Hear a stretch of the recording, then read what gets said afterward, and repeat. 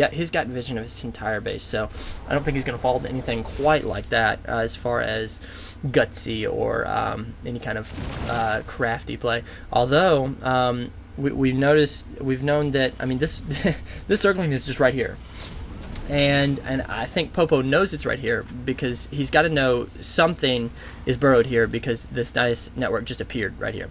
So he knows he needs to build some kind of detection. And because these roaches are coming in and they could just destroy this supply. Okay, something just detected that. I don't know.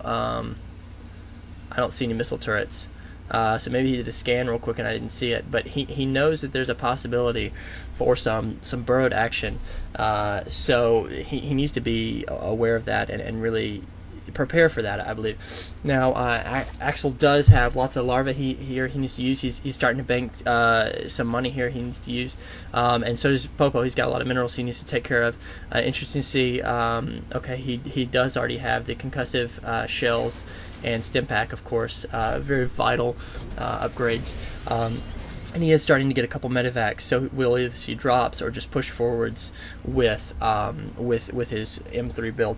Now, let's look at the spending tab. Okay, both have spent about the same on army, and here come the Hydralisks in here behind these roaches, I think, or just to guard the ramp. Actually, excuse me, and security and expansion. But if we actually look at the units, let's see. I'm trying to find the total population.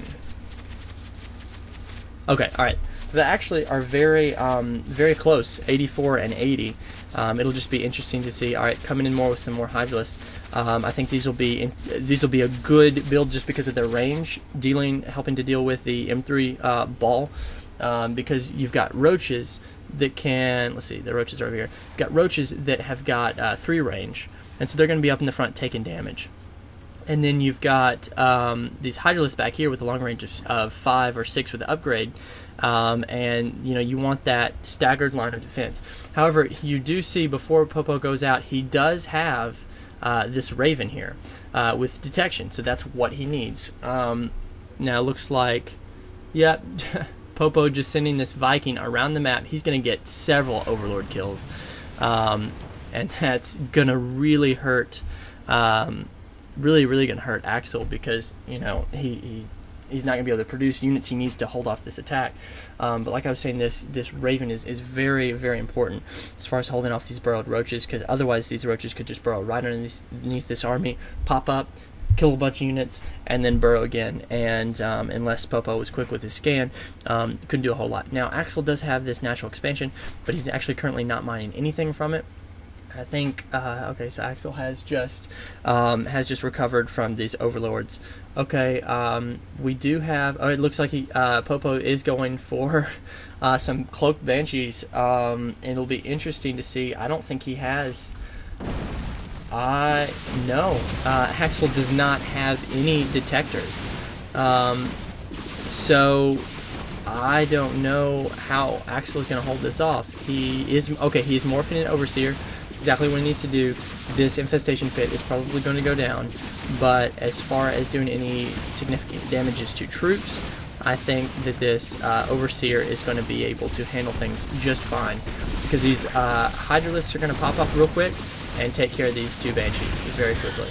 And now, of course, Axel does know that there's a possibility for more Banshees, and so I think he's going to definitely keep. I completely missed that, guys. Please forgive me. These roaches just burrowed into this supply line and really started taking things out. If you can get this Raven over here, was what they need to be doing, then I think Popo can clean up these roaches, especially with Marauder and Marines inside these bunkers. I think these roaches just need to get up and at least take something with them. Unit lost, yeah, with all these roaches gone. That just put Axel up a whole lot as far as units lost, and what Popo needs to be doing right now is attacking, because he's got a Thor on the way, he's got Viking clearing out overlords across the map. He's just killed a huge army, I would say not a huge army, but a big army of roaches from Axel, and so the Thor is here. Bad impersonation there.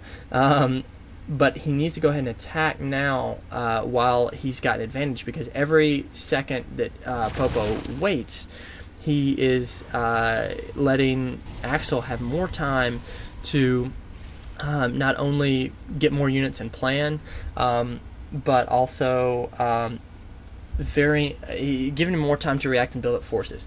All right, now Axel does have 2 infestors here with full energy, so if he could put some fungal growths down on here, he would have a great chance to beat this army.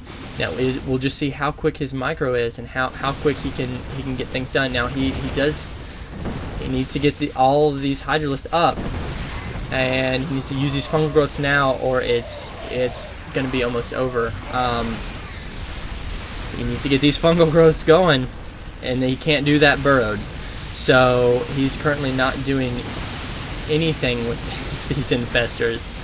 I'm not sure if he's forgotten they're there or what, but if he could just put 2, 3, 4 fungal growths down and then spawn some infested Terrans, he would be, I think, in a lot better shape than he's in now. And yeah, if you just look at Popo, he has definitely lost a lot less. Okay, he finally did get that fungal growth down, but that was a year after he needed it. And so, yeah, a lot of these are almost dead, but it really doesn't make a difference, because whether they're almost dead or not, they still do the same amount of damage. So Axel does give the GG. Well played there by MrPopo and Axel, both of them. That was a great game.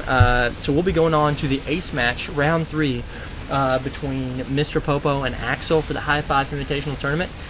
Thanks, guys, for watching. Remember to comment, subscribe, and whatnot. So rate, I think, is left. So we'll come at you with game 3 here soon. I'm Cover, signing off. Bye.